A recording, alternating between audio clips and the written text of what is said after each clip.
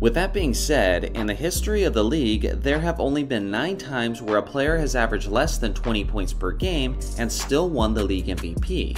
Astonishingly, Bill Russell has 5 of those specific MVPs, which is more than the rest of league history altogether.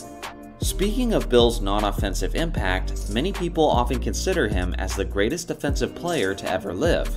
But unfortunately, many of our modern-day defensive statistics didn't exist during his career. But one of the ones we do have are his defensive win shares.